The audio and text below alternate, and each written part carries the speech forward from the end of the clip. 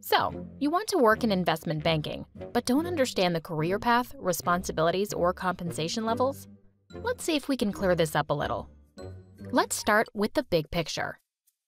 Banking roles can be divided into senior bankers, MDs, and SVPs who focus on clients. Mid-level bankers, or VPs, who lead execution. And junior bankers, called analysts and associates, who create analyses and materials for the senior bankers to present to clients. Let's take a look at each role in detail and the compensation for each level.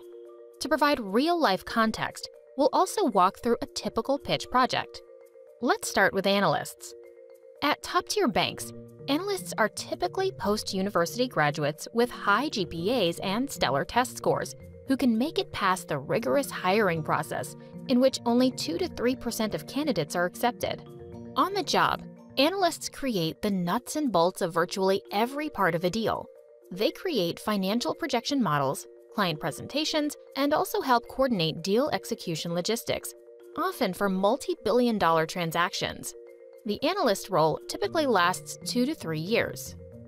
After that, top-performing analysts can be directly promoted to the role of associate, but many leave for buy-side roles in private equity, hedge funds, and venture capital, or go the corporate route and work at everything from early-stage startups to large companies. Some even start their own companies, and a few may choose to enroll in an MBA program. In short, investment banking opens the door to many attractive opportunities as a result of the selectivity of top-tier programs and the rigor of the job and the responsibilities placed on analysts, as we'll discuss shortly.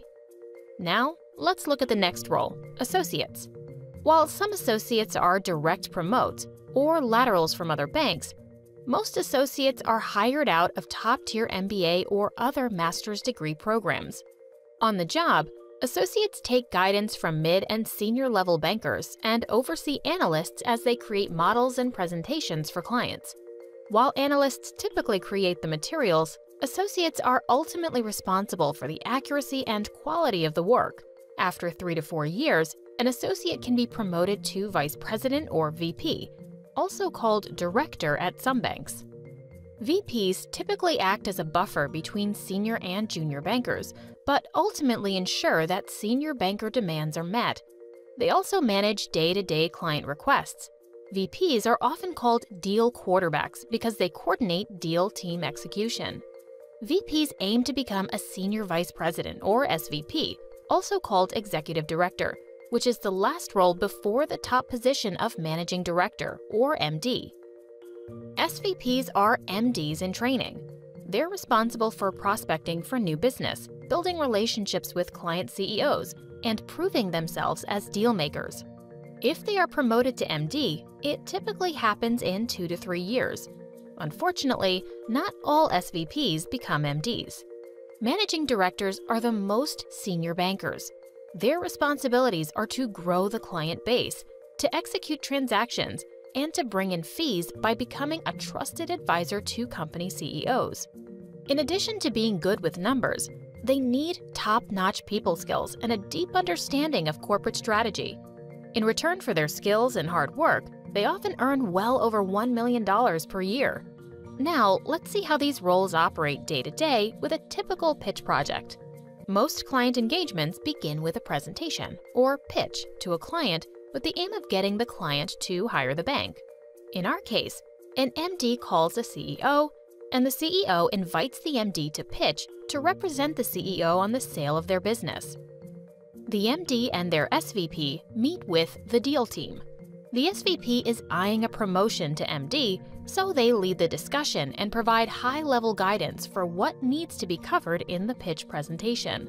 In a separate meeting, the VP, associate, and analyst sit down to lay out the key slides that need to be constructed and the relevant supporting financial analyses. The associate takes the role of sketching out any remaining slides and sends them to the analyst. The analyst then gets to work on the presentation for the client, including all supporting analyses, often working around the clock to meet client deadlines. The analyst sends work back to the associate, who checks it and provides comments, and requests another revision, or turn. After a few iterations across the deal team, The finalized presentation goes back to the SVP and the MD. Then, the MD and SVP meet with the client to present their views, and the client, impressed by their thoughtful work, hires the bank. Banking is a high-intensity profession.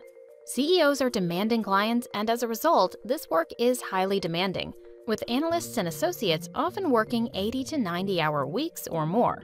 This slows down meaningfully as bankers reach the VP, SVP level, and even more so at the MD level.